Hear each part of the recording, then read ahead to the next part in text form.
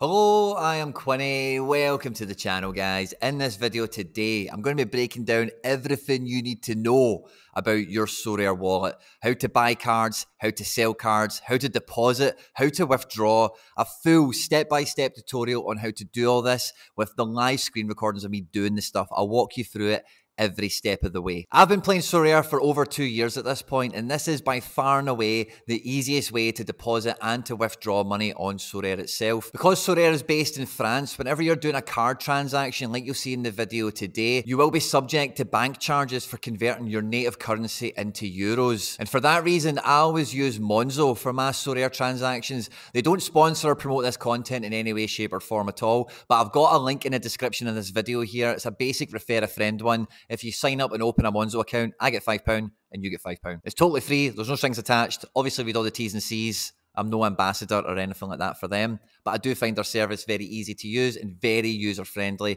And as you'll see in the video on mobile, very Sorare friendly. And when it comes to handling all my cryptocurrency for when we're doing withdrawals, the best app I've used is COINBASE. COINBASE is very mobile friendly, and again, like you'll see in the video today, is very Sorare friendly as well. Again, they don't sponsor or promote this content in any way, but I've got a refer a friend link in the description of this video if you're looking to open a COINBASE account to make any of your deposits or withdrawals. By clicking on that link, once you've spent $100 on any cryptocurrency, you'll get $10 worth of Bitcoin for free. So if you require any of these services, and please do use the links in the description of this video.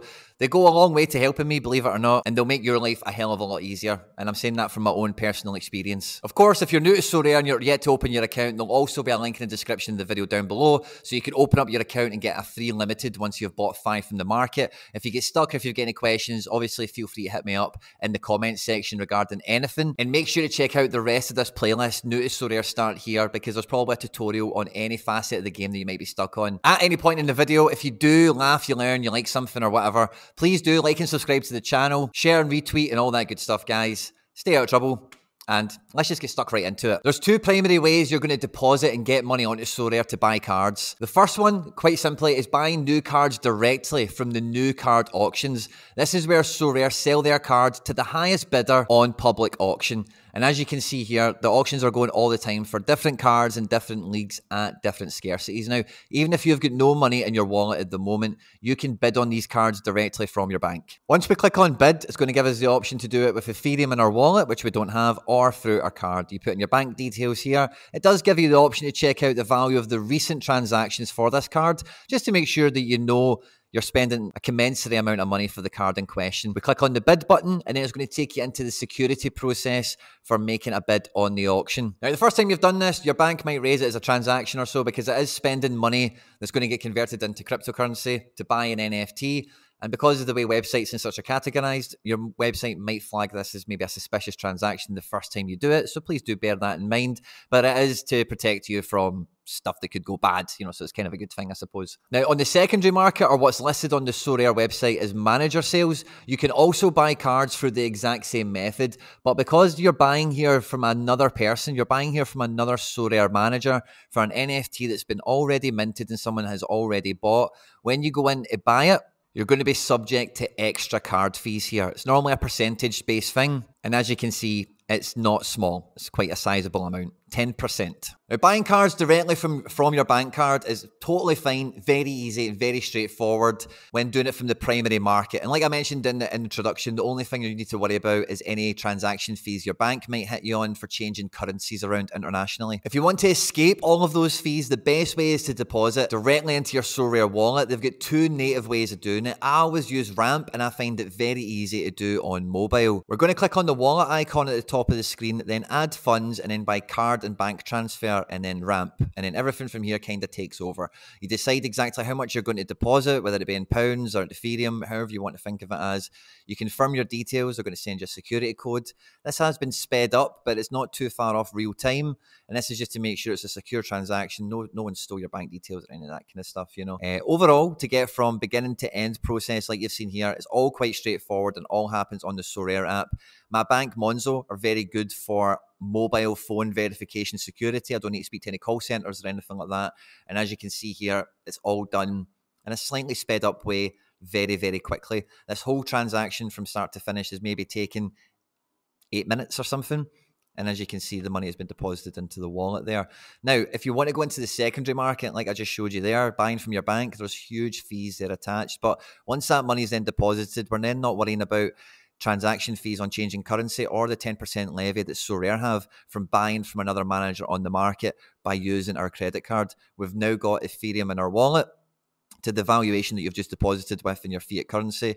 And then again, it's quite as simple as going onto the secondary market, finding the card you want and spending the money and acquiring the card. As easy as that. Now, when it comes to selling cards, it's very important that you understand the valuation of the card you're trying to sell, and you make sure you deal with any offers or any counter offers when you're not distracted. You're not getting off the bus. You're not just finishing work and running out the door. You're not sitting at a red light or something, you know. So if we're going to sell a card, we can have a direct message, a direct offer from someone without even having any of the cards listed. If you link Twitter and Discord to your Sorare page, Sorare managers and scouts from around the world might just directly message you and say, oh, I seen you had that card. I know it's not for sale, but would you be interested in whatever the deal is that they've got to offer? So that's a way that can happen kind of spontaneously, whether you're listing the card or not. But if you want to list a card on the market, we're just going to click on the guy here, and then quite simply, you've got an option here to list my cards. Now, there is another option here to set a minimum price. Now, this is a great tactic to kind of ward away those trolls that might try and get you on a stupid deal. So if you have cards that you have a good value against and you don't, you just never want to sell them for a certain price, you can say here, and you can keep it secret if you want, or you can make it be known so that anyone who is interested in it knows if you want this card off me, you're going to be paying a minimum of X. Then they understand that. But if we're going to list a card, it's quite simply just list my card, and then you can choose in your native fiat currency. I always do things in Ethereum. Just because that's just how long I've been playing the game for. So you select how much you want to sell the card for. There's no market fee for this transaction, and it tells you how much you'll receive net if the sales is to go through. And you can decide for how long you want to list it for. And also you can see how much this thing is sold for recently, if you want to consider that also. And then we just hit the list button, confirm, and then enter password. All notifications, if you do sell a player at any point, you'll receive an email notification, as well as at this bell icon. You should get notifications here about offers that are accepted, counter offers, offers that are rejected, etc. So always double check your emails and always double check your notifications on cards that are listed, as well as direct offers that you're receiving, because again, sometimes people can be quite creative with how they try and acquire cards below market value, and I just don't want to hear anyone on the channel getting the raw end of the deal. So a wee kind of warning there, as it were. Now, when it comes to withdrawals, I've had thousands of DMs over the years, and I had a very good how to withdraw video, but it was long overdue an update. But it's never been easier to actually withdraw. Like I mentioned in the intro, the two kind of main partner accounts, if you like, that I use to move money and withdraw and all that kind of stuff, it's never been any easier, to be quite honest with you. So withdrawing on mobile is quite similar to depositing. We're going to hit the wallet icon, hit withdraw, and then it's going to ask us where we want to send the money to. Now, if you've got Coinbase on mobile, all you need to do is go and find the app for it. This is just the basic Coinbase app on mobile phone. You're then going to look for your Ethereum address. Okay, so we're looking to get into receive. We press receive, and it's then going to give us all these warnings and pop-ups to make sure that we select the correct currency that we want to receive. In this case, it's Ethereum. And again, we got lots of pop-ups and warnings to make sure we get the correct address. We're going to hit copy, and then we're just going to slide into the next window and hit paste. Easy as that. We then need to decide how much we're going to withdraw from our balance. I'm just going to do withdraw everything that's here. We then get this little review. Confirm you want to do this to this address. Send. Activate with password. And then you'll get this notification at the top of your screen, followed by an email to confirm it on the Sorare API. We're going to open up that email, and there's a link in there, confirm withdrawal. We need to click that or it won't go any further, and then you'll be met with this grey text. This then takes a good couple of minutes. It can sometimes take about an hour, but you'll then get a notification from Coinbase saying we've received your Ethereum and we're waiting on some network stuff to complete the transaction to verify that's your money. And then when that happens, maybe about 5 minutes later or so, the money is then in your wallet. What we now need to do, is sell that Ethereum. So we're going to go into Ethereum, sell Ethereum. And this is going to be the first time that we're actually experiencing a fee with the withdrawal process. Is the fee here, £2.99 to sell our Ethereum on the Coinbase platform. That's the only thing we're doing with Coinbase here. And then we've sold our Ethereum, we've turned it back into pound notes. And then we're looking for the cash out button. We go into our main balance, and you'll see it there in grey. Cash out. We're going to hit max.